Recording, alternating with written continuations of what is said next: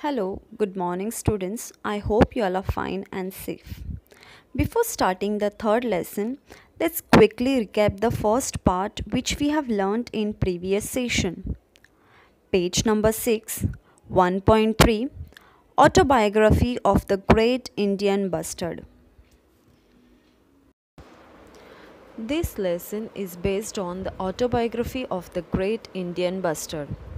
And author of this lesson is Dr. Pramod Patil.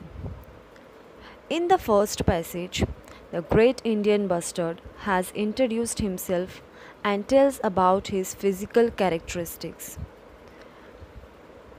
That he can weigh up 18 kilos and stand up to 4 feet. He has white neck, brown wings, and tall yellow legs, and black cap on his head.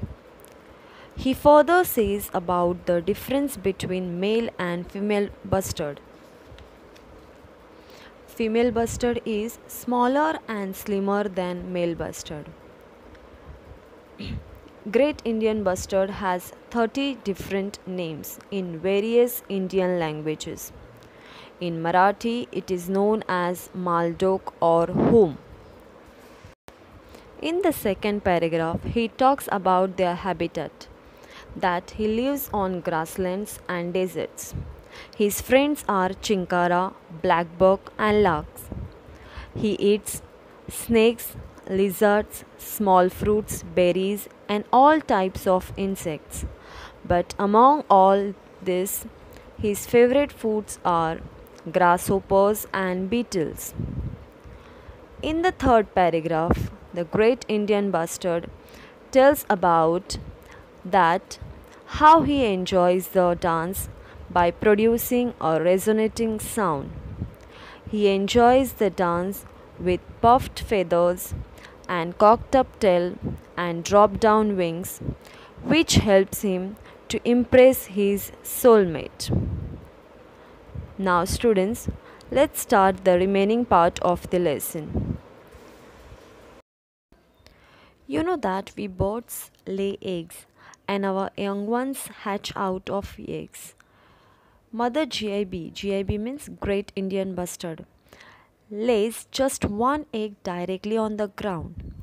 We don't believe in building nests, but we have a special trick to protect our eggs from predators.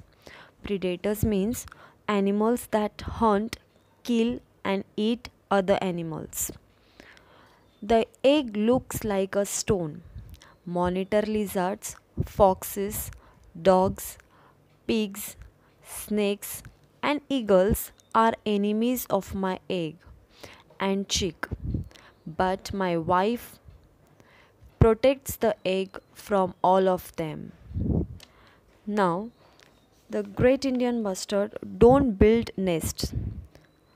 Unlike the other birds, they do not hatch at once.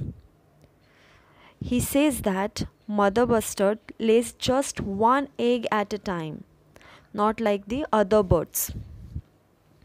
He further says that they protect their eggs by a special trick, and the special trick is the egg that they lay, it looks like a stone. So, monitor lizards, foxes, dogs, pigs, snakes, and eagles, these are their enemies. And mother bustard protects the egg from all their enemies. So these enemies, they don't easily recognize their eggs because it looks like a stone. They are easily ignored by the predators. So these predators, these enemies, they ignore the eggs because it looks like a stone. Students, can you identify that who is there in the picture? Yes, it's monitor lizard. Monitor lizards are large lizards and they have long necks, powerful tails, and claws. A claws means a curved pointed nails and well developed limbs. So, this is one of the enemy of great Indian bustard.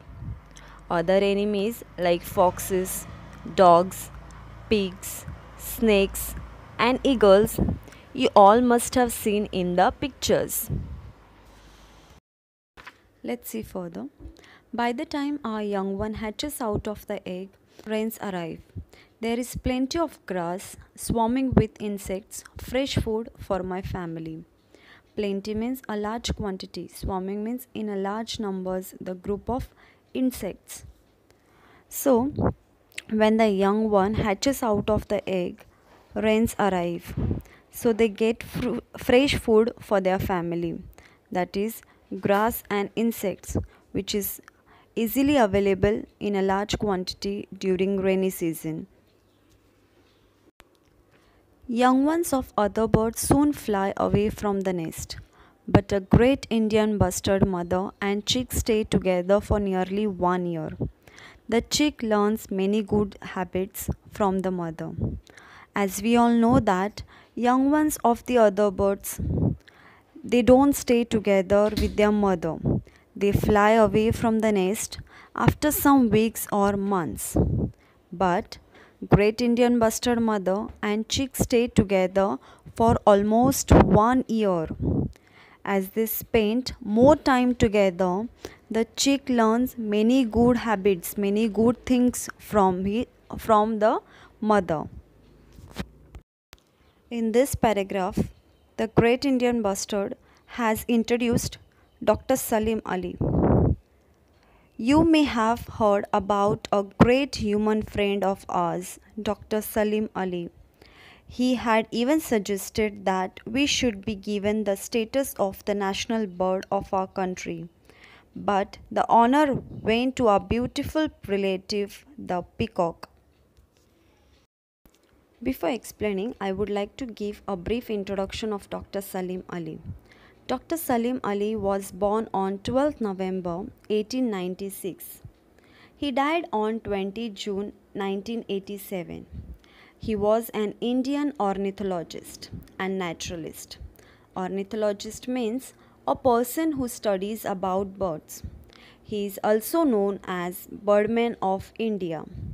Dr. Salim Ali was the first Indian to conduct bird surveys across India. He has written several books on birds. Dr. Salim Ali had even suggested that we, the great Indian bustard, should be given the status of the national bird of our country. But the honor went to our beautiful relative, the peacock. I am happy to tell you that I am the state bird of Rajasthan. Now, Dr. Salim Ali he had suggested that the status of the national bird should be given to the beautiful great Indian bustard. But as we all know that who is our national bird? Our national bird is peacock. So this honor went to beautiful peacock. But the great Indian bustard, he is happy. Why? Because he is known as the state bird of Rajasthan. We have got 10 sanctuaries for our protection, but sadly our number is still going down. Sanctuaries means a place where birds are kept and protected. Now, the great Indian bustard is telling that they have got 10 sanctuaries for their protection, but their number is decreasing day by day, and therefore, in order to conserve them, 10 sanctuaries have been built up till now. Great Indian Bustard further says that we used to live in all parts of India, but slowly the growing population of men pushed us away from more than 90% of our home regions.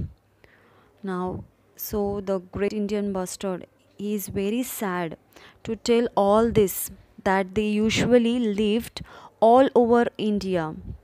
Earlier, they were found in many parts of India, but due to man-made activities like hunting, their population has decreased up to 90% and they have lost their homes.